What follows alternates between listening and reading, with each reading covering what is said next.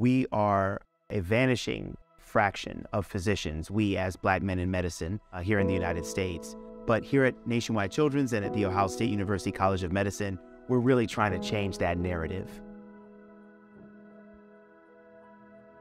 All too often, it's very easy to get caught up in the work, the day-to-day grind of medicine. It can be very easy to get caught up in that grind and forget about the important work of building the next generation of leaders in medicine. That's one of the things I love about Black men in medicine, because it's a group of young people who remind me why I'm doing what I'm doing. And really, it's almost like looking at a mirror, being able to see what I am pouring into others, and being able to see the generation of Black men in medicine that I'm privileged to get to mentor, being able to see them pour into others as well. When I think of Black men in medicine, the first thing that comes to mind for me, I would say, is brotherhood. I think of brotherhood, I think of mentorship, and I really think of community. Being a part of Black men in medicine means the world to me. It means having a group of people that I can share my accomplishments with and share my struggles with, someone that can help me along the way and someone that I can turn to in my times of need. I really feel like these are my brothers. These are people that I'm going through the ringer with, and the ones that I share the good times with as well. I came from a small town with minimal diversity. I was one of the only minorities across my stage of graduation in high school. So I think coming here and having an instant community to lean on, group of people that whether or not I actually know them, from M2s, M3s, M4s, all the way up to attending physicians, it's been amazing to have an instant demographic that looks like me, thinks like me, instant mentorship, and instant community to lean on. Yeah, I came to Ohio State because I heard about the diversity here, the Black men that are here. And, when I was interviewing at a lot of medical schools, I didn't find that at a lot of places. So then coming here, seeing all the diversity, especially the Black men, I found my home that I didn't see during undergrad or even when I was out interviewing at many medical schools. So just finding my family here and just showing me how I can impact medicine, which we're all trying to do, I've never felt at home until now.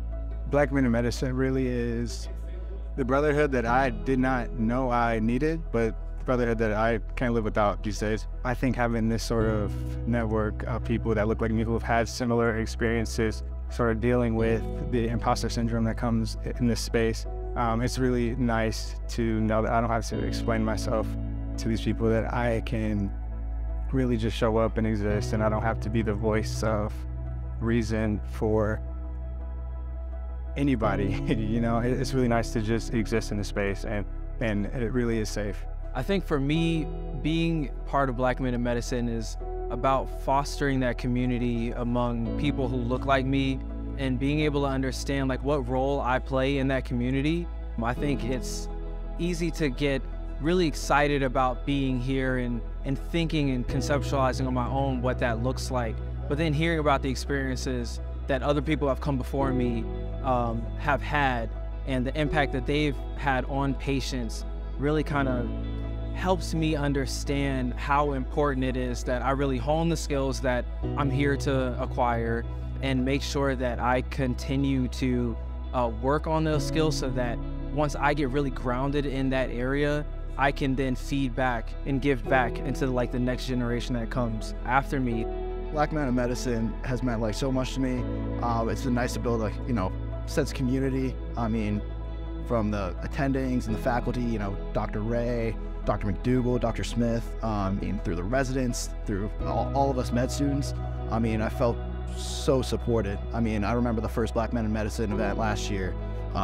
Everyone came up to me, introduced themselves to me, made sure they got my name, gave me their numbers, and it just made me feel like I was welcome here. Leaving these meetings, I feel recharged, re-energized. I'm honestly inspired. Seeing these guys coming here, supporting me, this is what I want to do. This is where I want to be one day.